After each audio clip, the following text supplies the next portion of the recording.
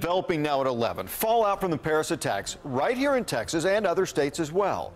Governor Greg Abbott says that Texas will not accept any refugees from Syria following the attacks in France. He also cited the Garland terror attack last May, which ISIS claimed responsibility for.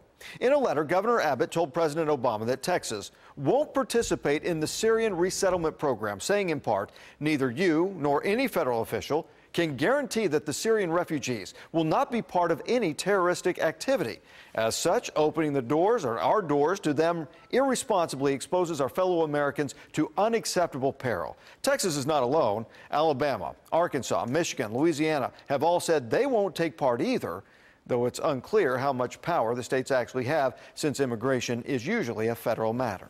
And this morning, President Obama is asking more nations to step up in the fight against ISIS. And the president says the U.S. is sharing intelligence with France in the wake of the attacks. After a moment of silence in Paris, the French president said the victims in the Paris attacks are from 19 different nations. This, as the alleged mastermind of the Friday attacks has been named, and police raids have been happening in Belgium. CBS's Jonathan Vigliotti looks at the international response. Thousands across Paris shared an emotional moment of silence today. They're honoring the lives of the 129 people killed and hundreds more injured in Friday night's terror attacks. We have to take care and to be careful. Sorry. French police are moving aggressively, arresting about 24 people overnight during more than 150 raids across the country. Security forces in Belgium are also on the move, searching for 26-year-old Salah Abdeslam. Police say he's the only attacker who escaped. French reports say Abdelhamid Aboud is the mastermind of the operation.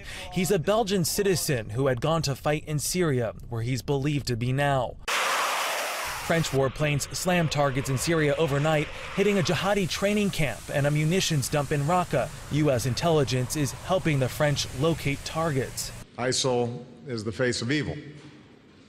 Our goal, as I've said many times, is to degrade and ultimately destroy this barbaric terrorist organization.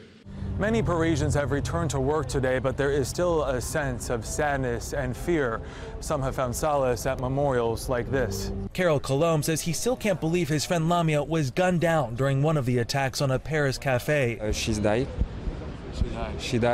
His other friend is recovering after being shot at the Bataclan Theater. France is under a state of emergency that could last for the next 3 months. Jonathan Vigliotti, CBS News, Paris. And President Obama is in Paris Turkey for the G20 summit with other world leaders. He is now trying to convince Russia's Vladimir Putin to join the fight. Mr. Obama is asking that he and the Saudi Arabian king help broker a ceasefire in Syria, a war zone that ISIS uses as a safe haven.